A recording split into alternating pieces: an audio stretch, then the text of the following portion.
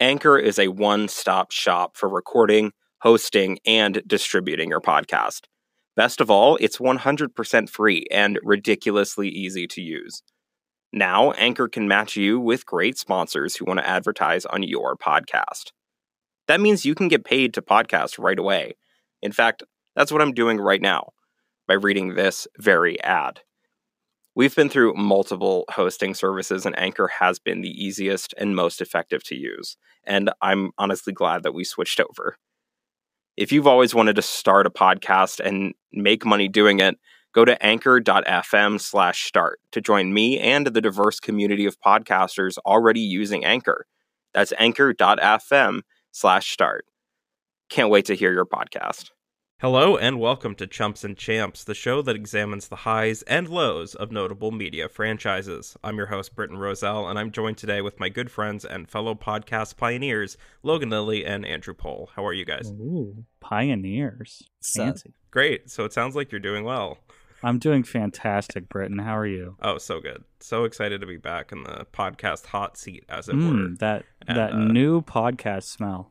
Really wish this seat was a little less warm. It's getting uncomfortable in here. Well, we're coming off the mild success of It Won't Turn Off, and we're back with a new podcast format and a new direction for 2020 and beyond. So if you listen to the old show, thank you very much. If you're listening to this show, thank you also for doing that. We love you. Yeah, we love you. Thank you for being a friend. Yeah, thank you for being a friend. Look at that, Andrew. He snuck it in. So this show is now one whole degree hotter as I have my masters and I'm ready to discuss the highs and lows, the chumps and champs of media franchises from the past 40 years. We're prepared, unlike the advice you've received from your coworker, to not skip the bad episodes or seasons as we dive into the heart of each series we select. For this introductory episode, we'll be discussing 2 episodes of The Golden Girls, Empty Nests, and The Case of the Libertine Belle. These are the lowest and highest rated episodes of the show as determined by IMDb. Thank you for being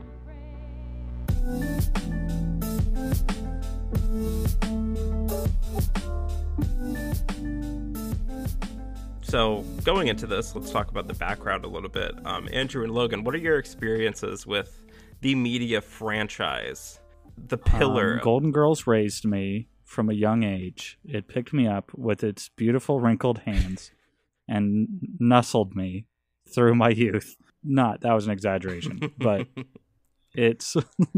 I think it just existed, and I absorbed it with my body. Yeah, no, I honestly think that's kind of about where it is for me too, because like the Golden Girls, each of them are icons, legends, heroes in their own right, but like we remade the intro for It Won't Turn Off when we started it.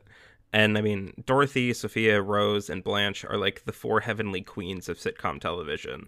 And because of that, like looking to compare the ratings of the highest and lowest rated episodes is an experiment I'm really interested in. Because like I'm a big fan of the Golden Girls, but I don't think I've seen every episode of the Golden Girls. Like I feel like you don't have to really understand the message and the characters that are there. Well, my experiences are, including these 2 episodes we have witnessed for this podcast, I have watched 2 episodes. Good. So, it's very interesting. It almost feels like they created some sort of shade, like they invented it. Yeah. In sitcoms. Oh no, shade, like as we know it, is definitely derived from 2 sources, and like that is obviously the Black and Latino community in Harlem in the 80s and a little bit before that as well, and then also the Golden Girls.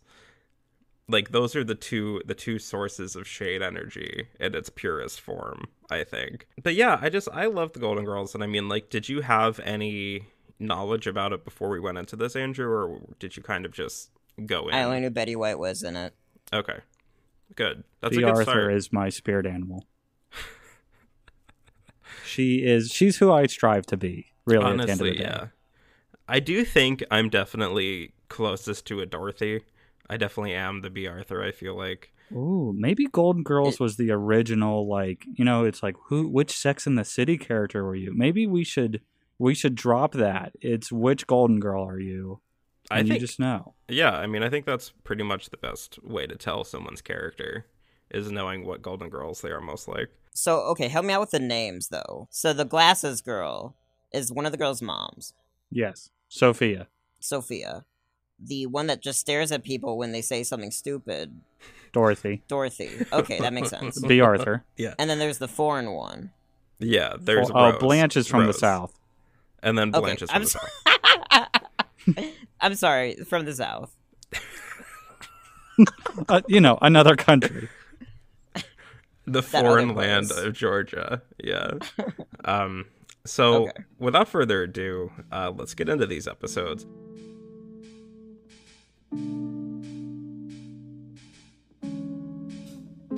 I kind of want to start with the chump because the podcast is called Chumps and Champs, and that's the one that comes first. It just feels right to do it that way. Yeah. So the lowest rated episode of The Golden Girls is Empty Nests, which is episode 26 of season 2. Got a stinker real quick. Yeah, it's rated like a 3.1 on IMDb, which is by far the lowest. Like the lowest of the low. Most of the episodes are around like 7.5. With a few in the 9.2, 9.3 range, and that's going to be our champ. So in this episode, the girls' neighbor, Renee, played by Rita Moreno, is having empty nest syndrome, while her doctor husband, George, played by Paul Dooley, works too much and her kids are gone for college. Their multiple personality relative is played for laughs, which is everything from uncomfortable to absolutely not medically correct, and a lot of the episode therein is not found within the girls' living room, but instead Renee's kitchen. The episode was evidently the plot for a spin-off show that I fully had not heard of until the day I watched it, but it has like 7 seasons, and none of the characters are the same. Yeah, Empty Nest has like 7 seasons, and it ran from like the mid-80s to 1992. That's what it was called? Yeah. Was Rita Moreno in that too? No. No, it's just a different... Yeah. A different family different entirely. Renee and George. Yeah. Oh, so it's just like, we're going to use Golden Girls to our advantage. Yeah, we're going to use Golden Girls as a springboard for this idea that we're going to pitch to ABC. And Right. it worked. Unrelated to the Golden Girls in and of itself entirely, but just on the subject of spinoffs, have you ever watched NCIS New Orleans? Oh my God. God. That show is wild. I watched 30 seconds of it waiting for Schitt's Creek to start, and I'm like, what is this show? Totally very different shows, I feel. Yeah, it's like, what does this have to do with Mark Harmon? Is he here? This is Scott Bakula. Why is Scott Bakula here? Why is there a jazzy New Orleans vibe? I mean, that makes sense with it being New Orleans, but yeah, I think that would make sense. It was just like it was so much more crawdaddy alligator Daddy. feel than you'd expect of a crime drama. Ladies and gentlemen, stay tuned for when we do NCIS New Orleans. Please, are they all chumps? New Orleans. So let's get into our thoughts on this episode. Some of the main things that I pointed out are the fact that Dorothy's looks are on point as always. Like, she is the learned, she is the wise, she's the reasonable one. And like, the jokes are still present despite like this being the lowest quote unquote rated episode. I think, I mean, obviously I think we know why, because it is an empty nest experience rather than the Golden Girls experience. And I mean, it has charm and it has wit, but it's not like the charm and wit that you would regularly encounter on the show. And I could definitely imagine that being off-putting for people, especially like at the time when this aired. I want to go out on a limb and say that this episode is completely fine, but it's definitely not great. Right. When you look at it, it's not a bad episode. It's just not a Golden Girls episode. Right. They're there. They're sprinkled in. They popped in. They're don't forget, Britton, a very important part of the plot, their dishwasher was broken. Mr. Fix-It, which that was just not good at any time ever. I don't know. Yeah, Andrew, I mean, you are the degreed psychologist. So, well, all I was thinking about the entire episode, post this character's like presence in the show, was Oliver, and Oliver's delivery of lines was some of the most confusing and ethereal things I've ever experienced. So I think that episode stayed with me longer. That makes sense. The pace of the episode is also really quick. Oh, yeah. Like, I think actually both of these episodes go by very quickly. Yeah. Especially in the beginning, there was one scene, it was like when Renee first came in and they're cutting back and forth between everybody. I'm like, this is like ridiculous. Like, whoever's doing the editing of these cuts, my neck hurts. the first half of the episode is just Sophia just like having one-liners and responding to things. Like she is the golden girl for the first 15 minutes. It was a solid show. Sophia episode. Glistening. In this episode, Blanche has one of her more dramatic and overt sexual outbursts, and for that, I'm very proud of her. Oh yeah, that was great. It's like a whole 2 I was minute. laughing out loud. Good for you. Yeah, I think honestly, this episode, not just this episode, this show in general, like makes it okay to laugh out loud at the television again, and like revisiting it, I think is very nice. It's really refreshing because I mean, aside from it being quote unquote a different time, like these jokes still land today, and like even though there are some references that maybe not everyone will get, I think it's a very solid experience, and like this show was built to last. I think that's why it has had such an impact, and that's why there are paintings of the 4 Golden Girls at the big gay ice cream shop in New York that I've definitely posed under. Is it like, was it not popular when it came out? It was to an extent, but I don't think it got memeified. Yeah, I think the advent of the internet and people like remembering those like Saturday nights watching this with like their grandparents or their parents like really brought this back to a point where it does matter to our generation, even though, you know, it may not be I don't know, like an equivalent sitcom that's out today, like a Schitt's Creek. I think honestly those are they're probably the closest in comedic timing and in tone. Yeah, I think more similar than Golden I guess Girls. I would have thought. Yeah. So anything else on this episode before we move on to our champ? I thought it was opposite. I thought this was the champ episode. Oh no. And the other one was Chump. Oh damn. Oh, Andrew. Yeah. Like is that your personal take on them? Like did you enjoy this one more? That's your feel? I enjoyed them equally. Okay. And I think that's my virgin blood when it comes to Golden Girls. Like I just like them both. I'm gonna start watching the show. Dorothy demands virgin blood. Dorothy demands it. All right. Let's hustle on over to the champ of the Golden Girls, The Case of the Libertine Belle, which is episode 2 of the last season, season 7. Which I was surprised when we looked up the episodes, and I'm like, oh, this was the 7th season. Like, the final season is where their best episode is, or highest rated at least. Yeah, so the 2 highest episodes were this episode and then the finale of season 7, which is the last episode of Golden Girls in general.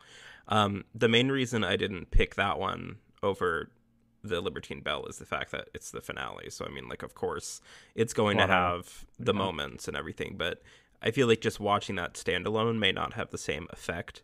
So this one definitely would read more, you know, as a average representation of the highs of the Golden Girls.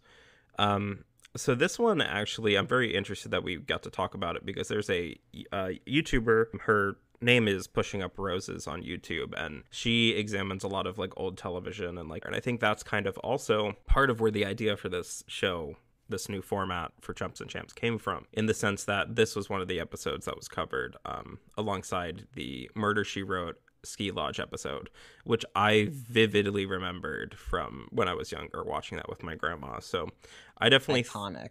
So definitely check out her channel if you like this conversation, or if you maybe want to hear someone go like very in depth on that kind of content.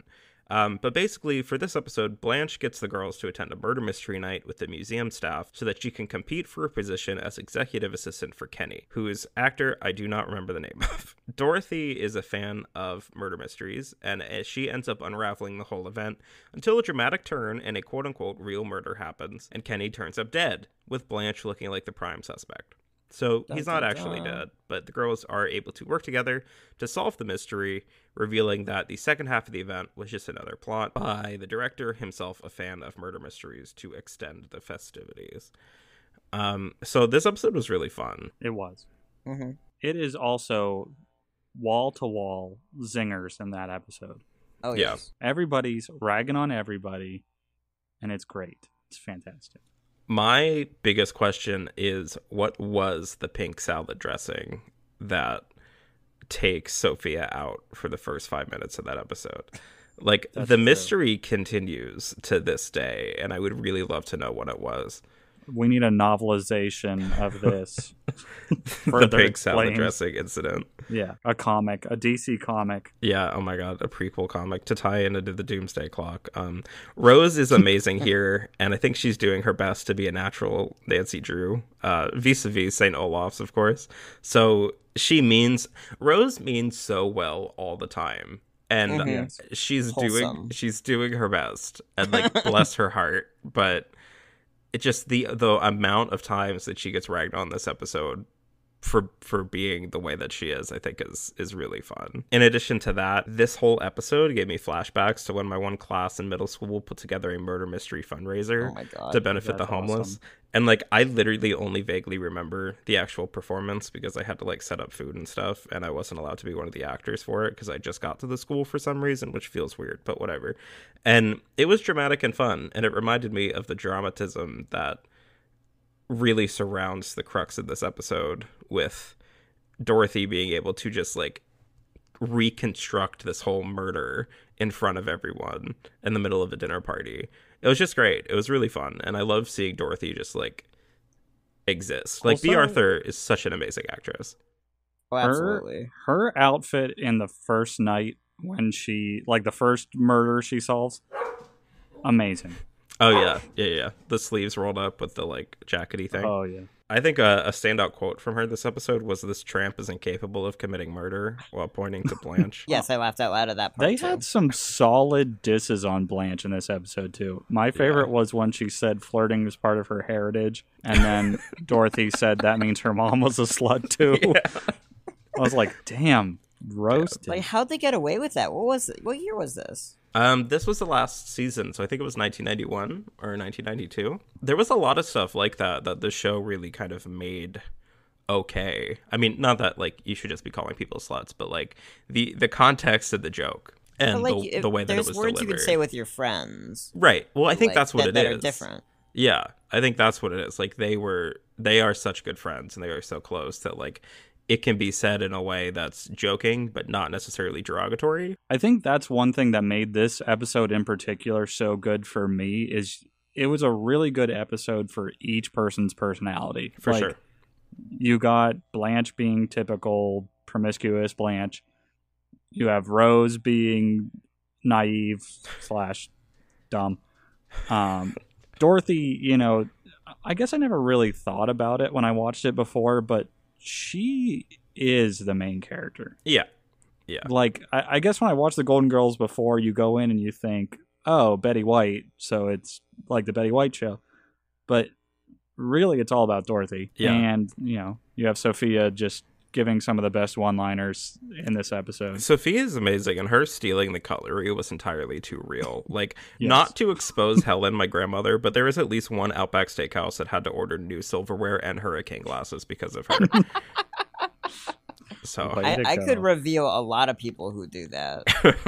Like, call out post. I have jokingly said multiple times that I want the silverware from Riverside. In Cambridge, Riverside's amazing because it's brass and it's amazing. If it goes missing, you guys have to look through my drawers because then I have all of them. If you're in the Cambridge, Meadville, Edinburgh, Erie area, even if you're not, go to Riverside Inn. Really, really great place. It's fun. Not to brag, but we've been cleaning up in trivia on Wednesday nights. So. Okay. Oh, heck yeah. Yeah, we three-peated this week. Damn. Sick. Damn. You go, Logan. My humble brag in the midst of this, it's the last time I'll bring up trivia. So what about you guys? Did you have any other notes, any other takeaways from this episode? Have you guys seen the movie? It's not a recent version, because I know in a lot of movies have this title. April Fool's Day? Is it the horror movie? Oh, yeah. Yeah, it's the horror movie. Oh, and it's like really bad? It's not bad. Well, it's not bad, Is but it it's the one just that like we the watched, whole... Andrew? Because it's the one we watched. There's a murderer, but the whole thing was actually just an elaborate ruse. Yeah, Yes. It's the only movie I've seen that did that made it actually stay a ruse. And that's the first movie I thought of when I saw this episode. Mm-hmm. Because it's paced exactly the same if the old women were teenagers and weren't funny. Or good actors. Or screwing each other. Well, Blanche. God. Yeah.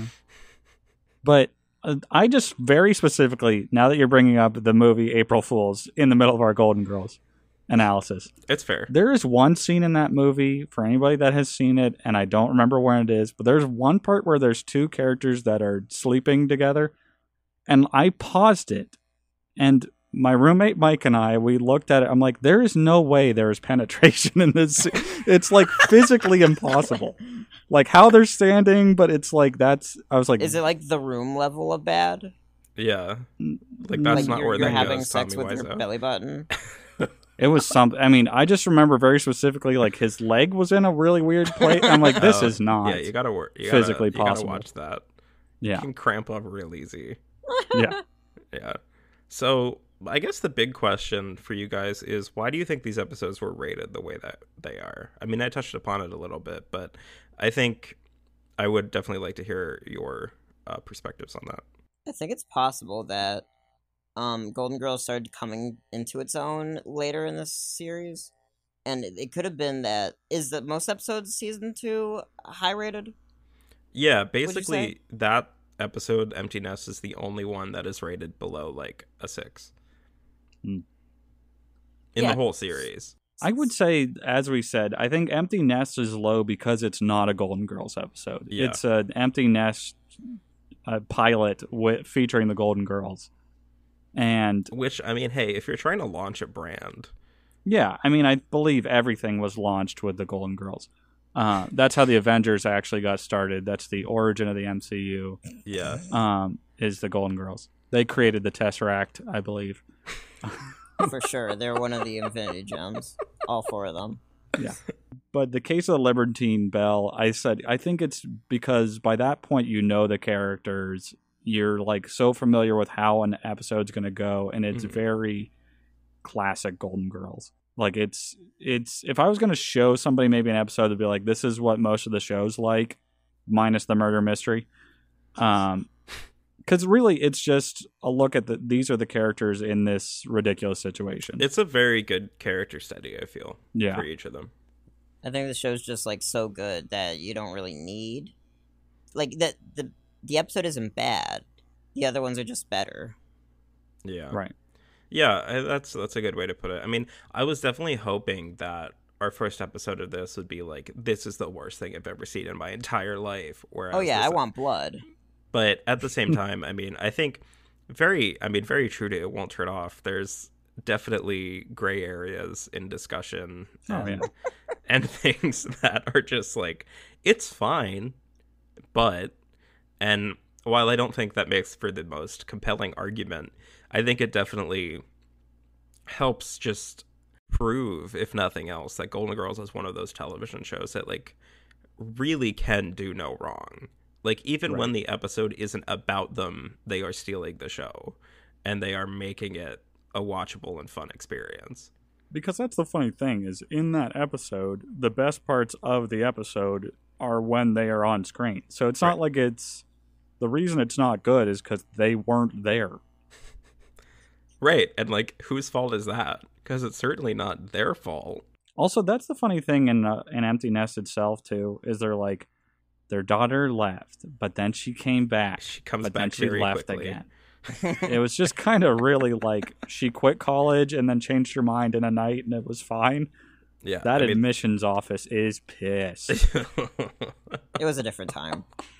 Well, You could just you could go back and forth to college willy-nilly back then. Yeah, back then. It was really weird. It's like, the father just disappears. Like, Yeah. from what I remember, like, he just kind of goes. He doesn't say where he's going. And then suddenly Rita Moreno shows up, also at New York, in the same apartment building, and has in the been able to track him fanciest down. hotel I've ever seen. Oh, yeah.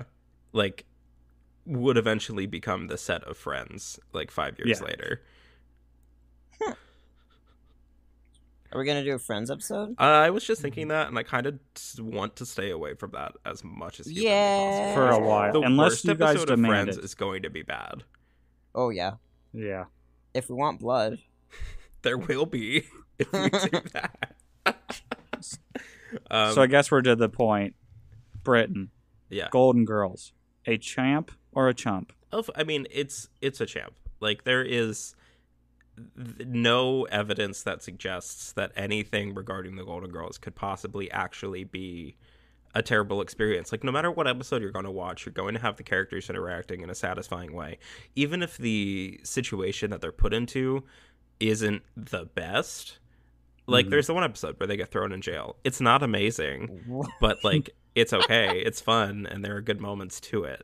Like the Seinfeld people. Yeah, they're in there with Jerry, and they're right there with him.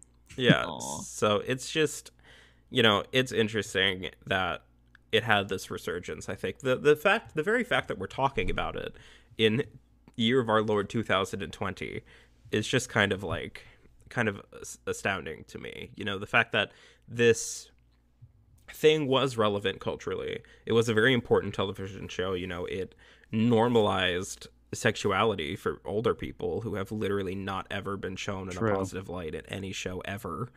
And then this happens. It kind of reawakens the creative juices for sitcoms in general for The loins. the next The sassy 7 to 10 old person years. stereotype. Yeah, right. And then it just kind of went its own way. And then for whatever reason, Betty White became the most talked about woman in television because of some reason, I guess. And here we are. Sitcoms are so prolific. Yeah. Yeah, I mean, especially when they Seinfeld get is so syndicated. important. Golden Girls is so important. Happy Fresh Prince of endings Bel-Air that is got so canceled important. entirely too soon. Yeah.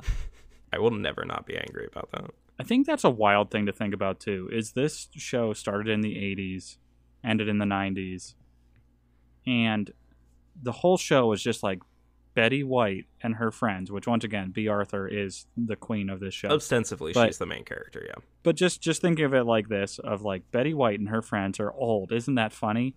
And it's like, that was 30 years ago, and Betty White is still alive. Yeah. And she's Thank still making people laugh and still making television programs and still doing what she needs to do. There's actually a very interesting / informative / fun Betty White documentary that just got added to Netflix a few weeks ago. Yeah, it's fun. I mean, it's interesting. It has interviews with like a bunch of people that she's worked with, goes over her whole career in television, which started back when it was still black and white. Like, Betty White has been around. She's been a household name every generation. And Betty White is actually literally older than sliced bread. And that's not a joke. It's like she was born, and then like a couple of years later, they popularized pre-sliced bread. Yeah. Think about that. Yeah. Who's the real chump? You are, for not knowing that. Yeah, I'm the chump. I need to start watching Golden Girls. Yeah, Andrew, since you went into this kind of blind, what is your overall takeaway? That I should watch Golden Girls. That's valid. So a champ then. Oh yeah, it's a champ. I'm the chump. Somebody's always the chump. Yeah. Yeah, absolutely. I'm going champ too. I think Golden Girls is kind of the perfect background show, if that makes sense.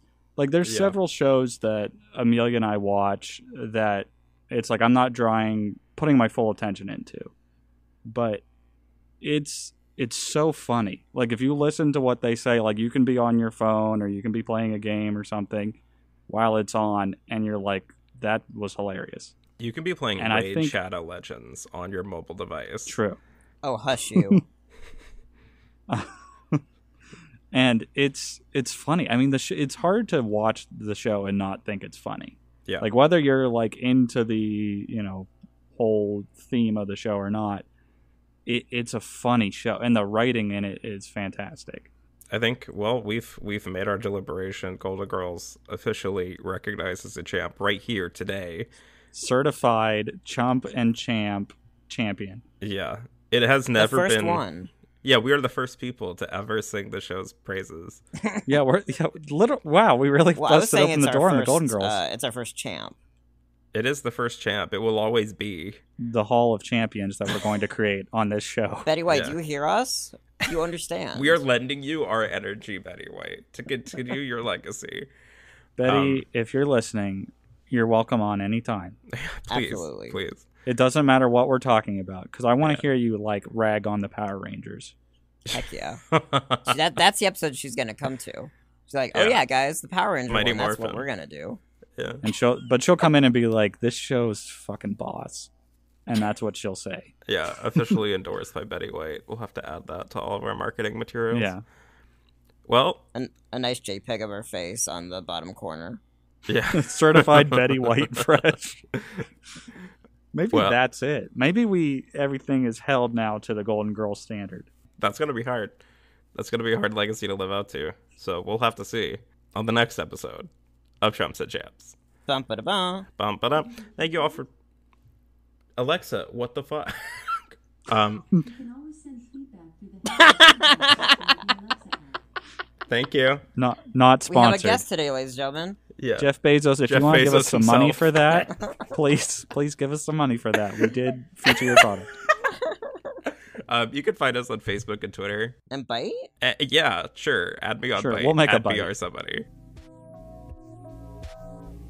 Thanks for listening. On the same feed, you'll be able to listen to all of our older episodes if it won't turn off. I didn't want to make a new feed and confuse everyone, so that's what this is going to be. Take a look if you want at our best of series that we did over the last year and a half, or just stay tuned for more Chumps and Champs. I want to hear your suggestions. Yeah, please do. Like NCIS New Orleans. Yeah, New Orleans. If I forced us to watch that show, I'm gonna be so pissed. I mean, gonna be it's your on the fault. list now. Maybe it's just been all added. Scott Bakula. Maybe every show just has to have Scott Bakula on Okay, it somewhere. we can do a theme month where we were just Deep- talking Deep about Space. Scott Bakula. Just all Scott Bakula. That's all fine. the time. Works for me. Okay. Bye, guys.